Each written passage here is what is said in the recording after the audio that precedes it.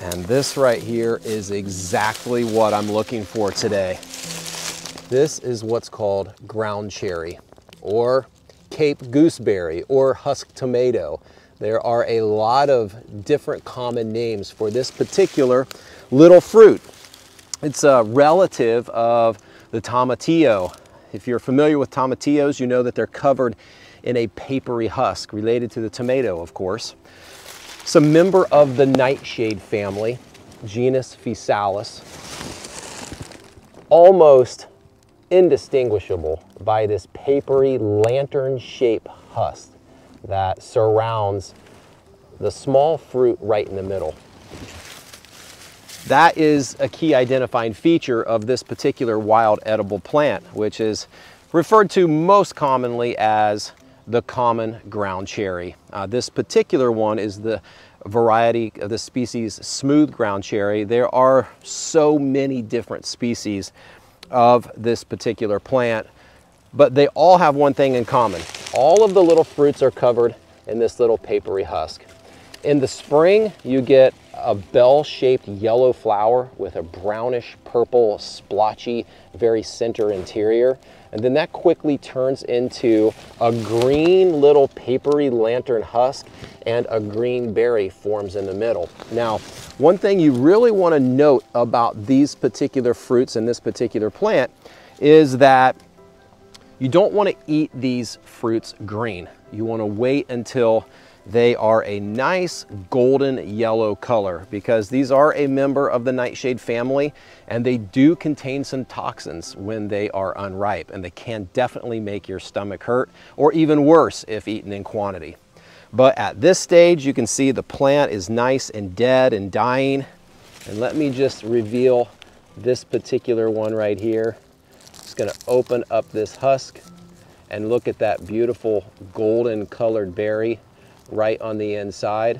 I've often found that these berries really start to ripen in the fall after the first frost. These can persist even into the winter months. I have eaten many a frozen ground cherry dangling from a dead bush like these right here in January and February when everything is ice cold. Taste-wise, these are absolutely delicious. They taste like a cross between a tomato and a lemon and a gooseberry, if you can imagine that. Just gonna pull one right off the plant here. These can be eaten raw or cooked, as long as they're this beautiful golden yellow color.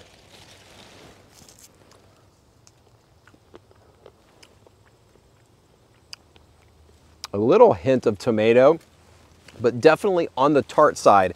When you taste a ground cherry, you immediately realize why these are so popular in dessert style dishes like tarts and pies and jams and jellies. They are perfectly suited for that.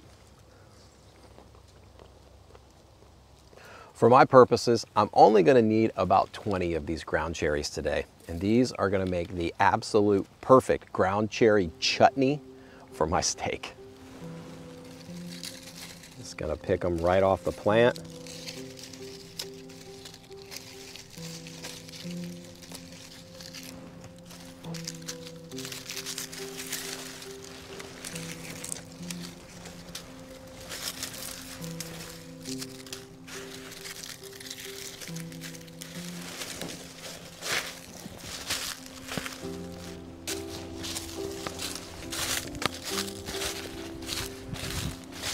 My mouth's watering just hearing that steak. But it's even going to be better with a wild ground cherry chutney.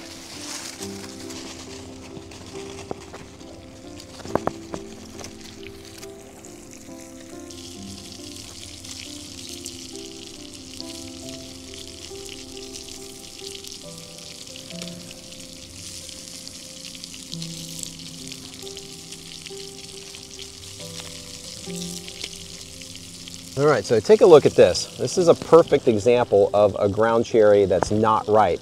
See how it's got this greenish tint to it in comparison to these yellow ones?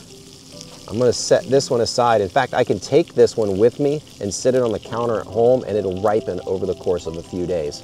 I'm only going to use the ones that are a bright golden yellow in color.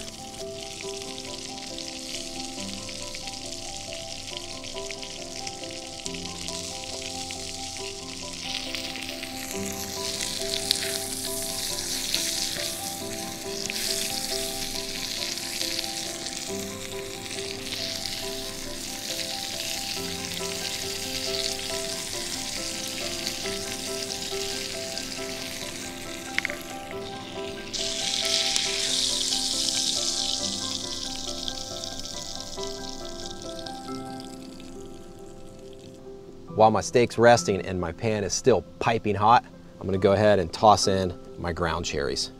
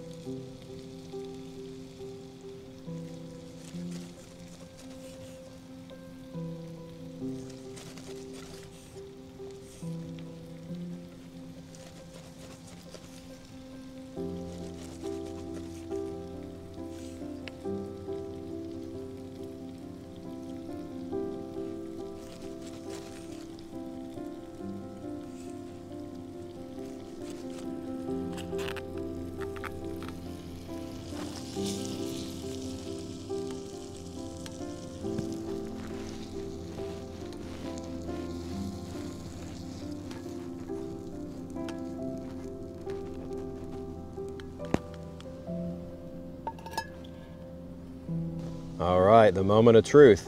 It's time to test out my campfire steak with my ground cherry chutney.